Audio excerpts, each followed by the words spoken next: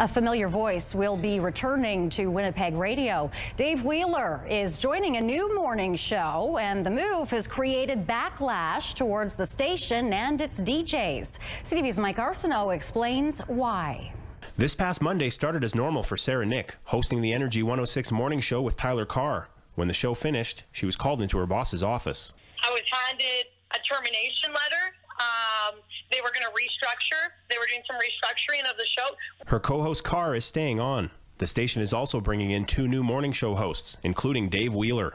In 2018, Wheeler was fired from 92 City FM for making controversial comments about transgender people on his morning show.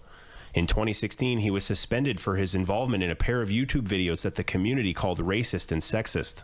Adam West, program director for Energy 106, says he knows Wheeler can be polarizing. He says Energy 106 is an LGBTQ plus friendly workplace, and Wheeler knows what's expected of him. We're not changing for Dave Wheeler. He has changed to fit us.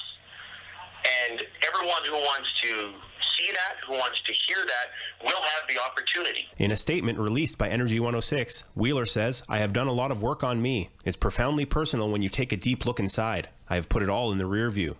Wheeler's co-host Carr says he's excited to start the new show Monday, but he's getting a lot of negative feedback online, including a death threat, even though he is part of the LGBTQ plus community. Bullying is not okay, and the bullying that I'm receiving from not just my community, from other people, is not okay. Bullying is not okay.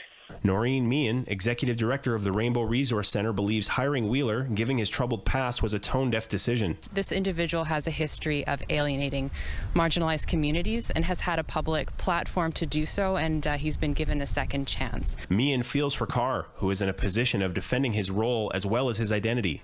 Carr says he doesn't approve of the comments made by Wheeler in the past, but that's not the Wheeler he knows. And I have a lot of forgiveness in my heart. I want more allies, and Dave Wheeler is one and will prove that he is one. Nick says a lot of people have reached out to her, including Mayor Bowman, to offer their support. I do believe that one door closes, a new one's going to open, and maybe everything will work out. Mike Arsenault, CTV News, Winnipeg.